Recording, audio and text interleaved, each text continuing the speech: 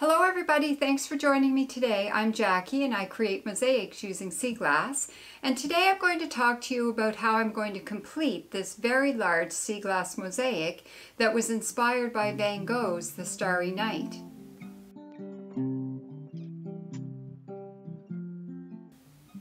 So if you joined me for my last video, which was on how to create a night sky, you would have heard me talk about Van Gogh and how much I'm inspired by him and by his story, and in particular by his painting, The Starry Night. I just love that painting.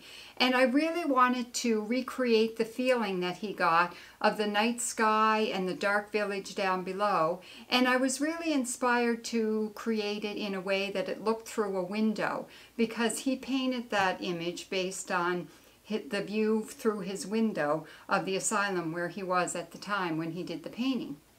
So in my last video, I showed you the process I used to create that night sky and have the really dynamic lines with the white and the green sea glass.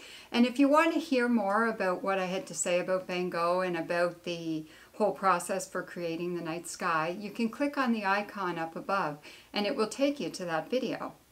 So in this video, what I'm going to do is show you my whole process for creating the dark village that's down below. So I'm going to complete the tree, put in the village, finish in the rest of the sky, and I'll show you that process as we go. So let's get started on that process. So to start my night village, one of the things that stands out to me the most is this steeple of a church, and I found this really cool aqua piece that I have that I'm going to put there. One thing I do have here is I really like black stones, and ones that come out kind of square are really cool. This one here, you may not be able to tell on the video, but it's got a bit of a shiny sparkle to it. And where I want things really dark in the bottom, where it is a nighttime scene, I'm going to use some of my black stones. So some dark browns and some black stones will be really cool. And this one's really sparkly. And some of these triangular shaped ones I think will make some really cool roofs as well. Roofs, however you say roof. My maritime accent is coming through there, isn't it? I've picked out a bunch of square brown ones that I think will be really cool. So I think I'll just dump all these on. And I know that I'm going to use these to create buildings because it is a village. The other thing that I'll figure out as I'm going is whether or not some of these might work. So these are my pottery pieces that to me look kind of like a roof. But I'll put a bunch of things in place and then make some decisions about what I'm going to include and what I'm not. So the other thing that I want to do here is fill in the rest of my tree as well. So I have the tree started up here at the top, and I have the outline here of the tree and here as well. So I want the contrast of the flowing lines of the tree with the square buildings to really stand out. So in doing the top of the tree, I wanted to use really small pieces because it sort of will give you that feeling of the tree flowing up into the sky at night. Whereas in the bottom, I really am looking for some nice big chunky brown pieces so that it really adds some weight to the bottom of your piece. So the first thing I did for completing the bottom part of this piece was to fill in all the brown for this tree. And I just have it, I connected it up with the top part of the tree and worked my way down, filled in some big pieces towards the bottom. And I just find with all the different shades of brown, it can add so much interest to a tree. It just gives you a whole lot of texture and dimension in the tree. So I'm fairly pleased with my tree, and I also filled in some bottom pieces here, just kind of interesting because I thought this is a really large piece, so I'd like to put in some really interesting sea glass pieces. So I put some of my bottle tops at the bottom there. They could be like bales of hay or something out in the field. And I have a dark horizon line here, which I plan to continue along here.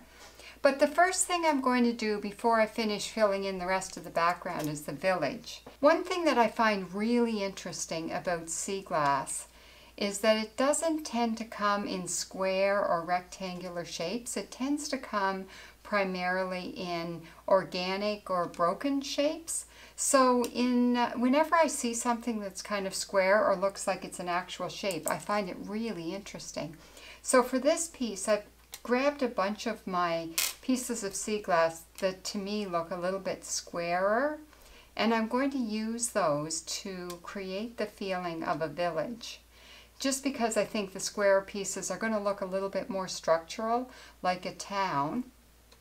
So trying to get a little bit away from the organic feel of sea glass and get more into a structural feel, I'm going to use a bunch of my squarish pieces and then triangular pieces for the roof. Keeping in mind that this doesn't have to be really accurate because it's nighttime, so things are just going to be looking kind of blurry and shapeless because it is dark. So I finished filling in the village, and my goal wasn't to make it look really clear-cut as a village because it is at night and things don't tend to stand out very clearly at night. But you can see the church, and there's a few little buildings here. And I thought if I filled the background in with green, like a hedge of trees in behind the village, that it would help it stand out a little bit more.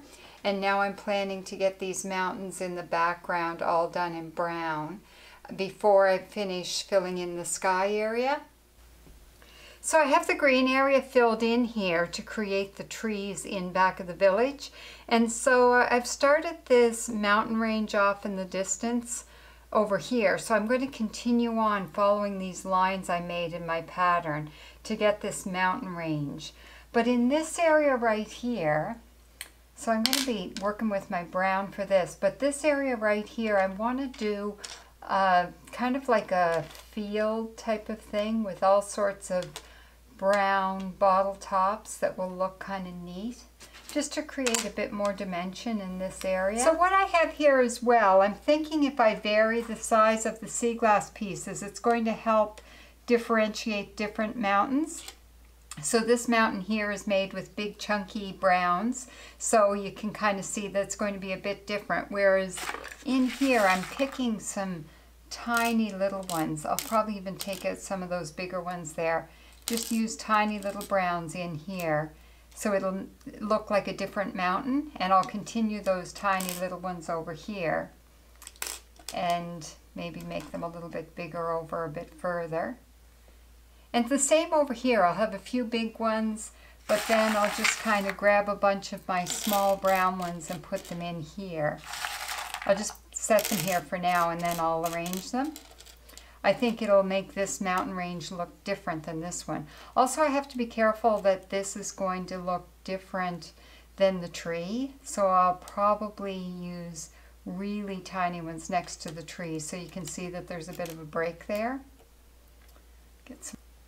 So here I'm going to get some more tiny little ones and fill them in. So I have my mountains in behind the village all finished up, and I think that looks good. So the next thing that I want to do, I want to put a layer of white. I'm not going to use big pieces for this, just kind of small pieces, but I want to have a little white at the top of the mountains. And that's going to represent the light coming from the neighboring village. Because you know how it is at night, sometimes when you have mountains on a bright night, even though this is a night sky, it's kind of a bright night so you can see a fair amount of stuff. So sometimes you'll see lights from a neighboring village that will be shining through up above the mountains. So the other thing that I want to do is I want to continue on with the lines from the top of the piece. I want to make sure that my lines that I have happening at the top don't just end right there at that pane. You want them to carry on. So like here I've got a big chunky white going, so I know I want to carry on the theme of that big chunky line there. So I'll have to be careful about the pieces that I choose and where I place them so that there isn't a break there. And then below that I'm going to be filling in with green. So I'm just going to place a bunch of green down where I want all this green to be, just so that I can make sure it's going to give me the effect that I want. Need a few whites in here to finish this circle here.